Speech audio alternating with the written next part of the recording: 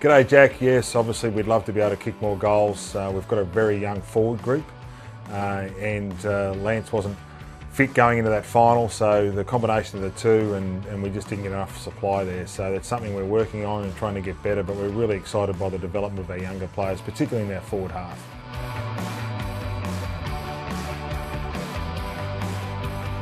G'day Tim, yes we've been trying to get Callum Mills into our midfield for a couple of years, but the reality is he's done such a good job at half back, so we're mindful of training him in there. We've been doing it over the pre-season. That's why we've recruited players like Thurlow, and we'll give others opportunity in those areas to be able to cover for him and hopefully be able to develop him as a midfielder, but we know also that he'll still play some really good football down back for us. Hello Anthony, yeah, we've got a really young forward group except for Lance, and so they're really exciting young players. So to be able to get a player of Dan Menzel's experience into that forward half and his ability to hit the scoreboard either through goal assists or goals themselves is important, and we see him fitting into that young forward group really well and playing a key role for us.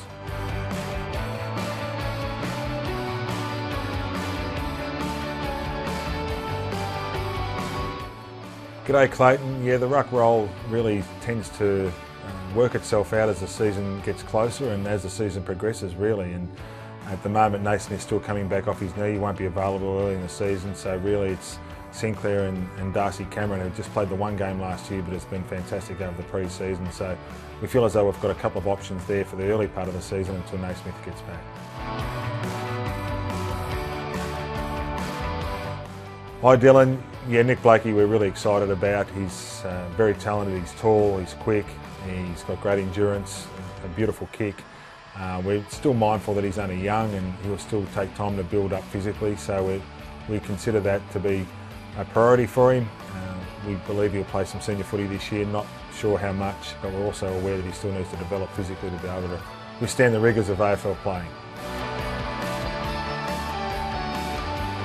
G'day Kira, it starts off with a couple early in the morning, and by about mid-afternoon it's probably about 3, maybe 4 on a really bad day if I've had the night before watching a lot of vision that goes late, so probably about 3 to 4. G'day Sydney Swans media team. Yes, as you know, I'm a massive social media fan, and it was fantastic to be able to show the players how to kick a goal before Christmas and get so many followers and likes.